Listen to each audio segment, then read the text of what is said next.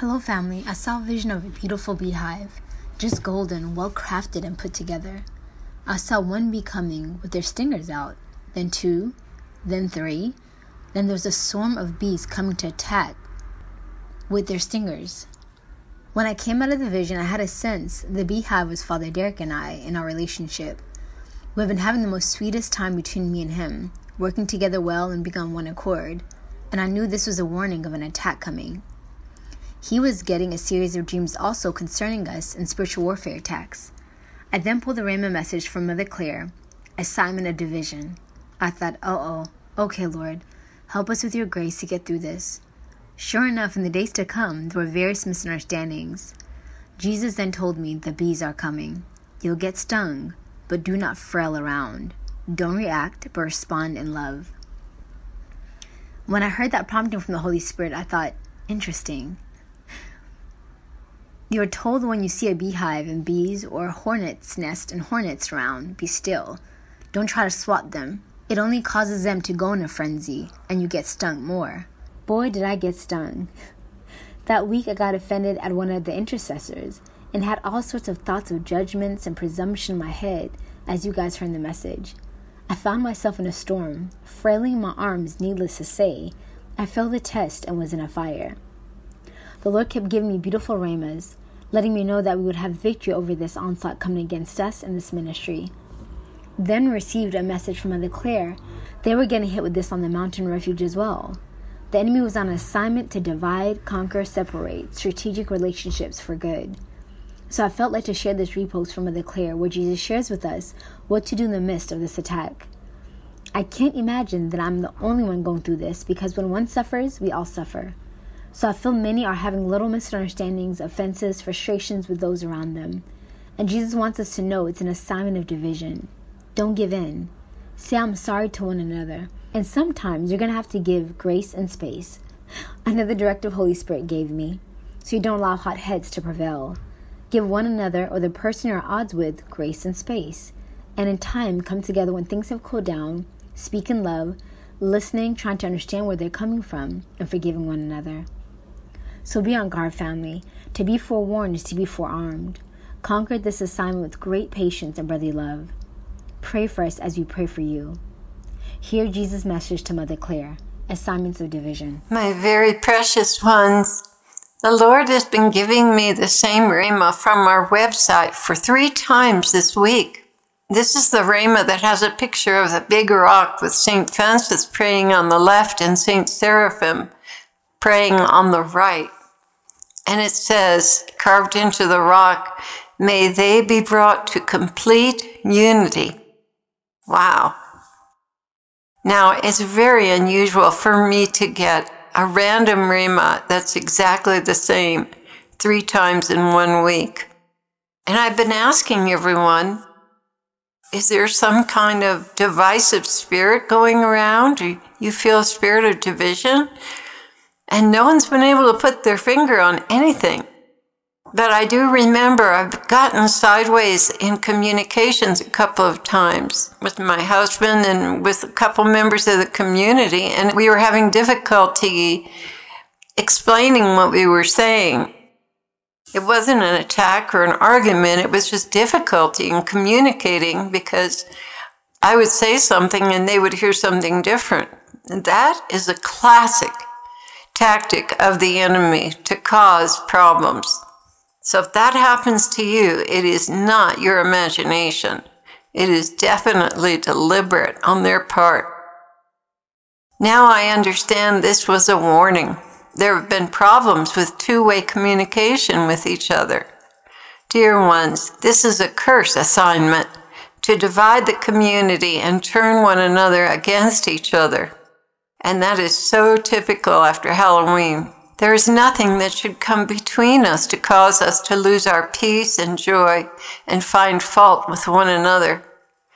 But it happens sometimes, and if we're quick to repair it and recognize it immediately, what a difference that makes. But I've observed several people getting crossways with each other, including myself, over nothing. It is most certainly a nest of demons sent to cause resentment, impatience, and bitterness. Because of that, we must be very, very careful to listen to one another and respect one another's requests, as well as to be sure that we repeat back what we heard, because the demons are twisting words coming from out of our mouths, going into the other person's ear. It's not anything serious, it's the little things. For instance, I failed to communicate how I wanted a hermitage restored, and now a wall has to come down because a window was left out. This was my fault, but I pray that the inconvenience and anger it might have caused someone else will not conceive a bitter seed in the hearts of those who work so hard to help us. I hope they will forgive me. In another situation, there was confusion over a shopping list. A very little thing, really. But it started to get tense because we couldn't clarify what we were saying to each other. This is Satan's attempt to ruin relationships, cause frustration and bitterness, and ultimately a crack in our foundation of brotherly love and humility.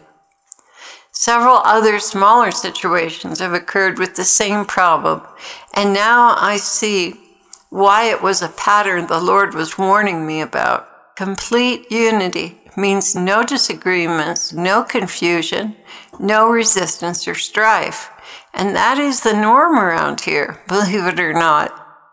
The enemy is trying to make a crack that he can exploit, to make more cracks that will divide us from one another and make living here together a very tense experience.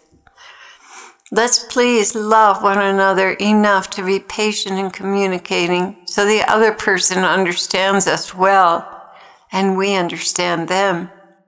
Let's be loving and kind when it comes to clarifying what we need to say.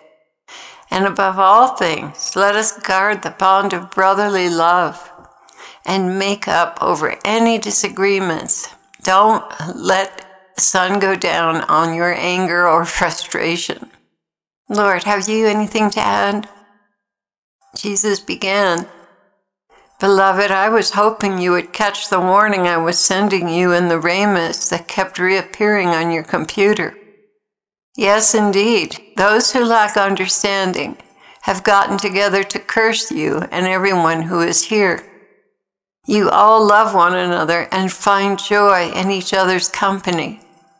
That is detestable to them. Your very presence is detestable to them, and they want to separate you one from another and send some of you away. Yes, they have targeted certain individuals who they want to leave the community and leave you without a support system, and also they will not have the comfort of a community around them.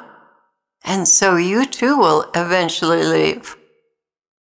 What you have going for you is that you are all in the right place at the right time in my perfect will. And as long as you adhere to that standard and exercise great patience, kindness, and humility with one another, they will not succeed. I am protecting you as long as your hearts are right.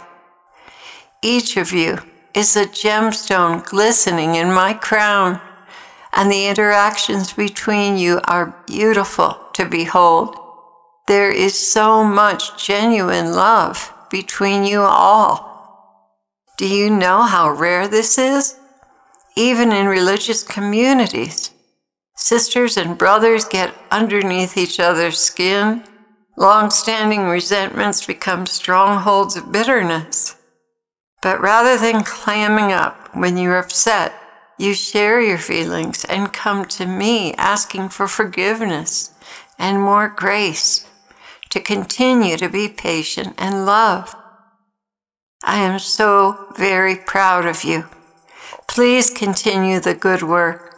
Your awareness and self-control have protected you, but mostly it is humility and brotherly love towards one another that is your greatest protection. When you get tired or are in pain, these are the times the enemy tries to cloud your thinking with negativity that leads to alienation.